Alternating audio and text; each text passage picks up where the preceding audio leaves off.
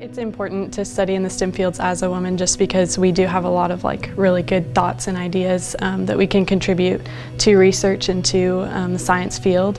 And I feel that as when I was younger, as a young girl, I always thought science or the STEM field was oh, it's just men who kind of go into that. And so I never really even looked at it as a really young girl. And so it's been cool to realize that I can do that and go into it. All of the 8th graders were supposed to tell the teacher what do you want to do in the future and why do you want to do that, and I said I want to do something with computing. I don't know what that means, but hopefully something in that field. And I was told that since I was a woman and a minority that would not be a possibility, and I set out from that day forward to prove that person wrong and have successfully done so thus far. And up until a few years ago, STEM was more of a not a roadblock but a narrow path, and having that path open to all women and making all women know that that path is open is important. Teaching comes with a lot of responsibility, but it also comes with a lot of excitement. And I love the students that walk through the door every day with their dreams and aspirations, and that doesn't mean that mine are behind me just because I'm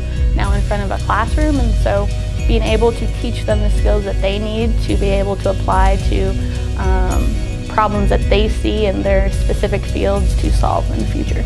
I know Dr. Taylor specifically, every 5 seconds she's like, God is so great, how our bodies are made. It's true, and it gives me a good perspective of how I should view the world and just be wow, we are given these bodies to do something good. I think that's the best part of SBU. When I first saw this combination, Baptist University, I saw that's the best combination. So you can free to express your faith, and it's true because the body is so fascinating. Like the Bible said, we are fearfully, wonderfully made.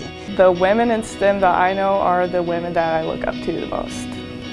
From my teachers here at SBU, which are the best mentors I've had, to my mom being in STEM, they are the hardest working, caring people that I've ever met, and they have worked so hard that they could teach me all of these things that are incredibly hard for me to learn, and they have gone through the trials and tribulations and are here to be able to mentor me and tell me that I can get through it.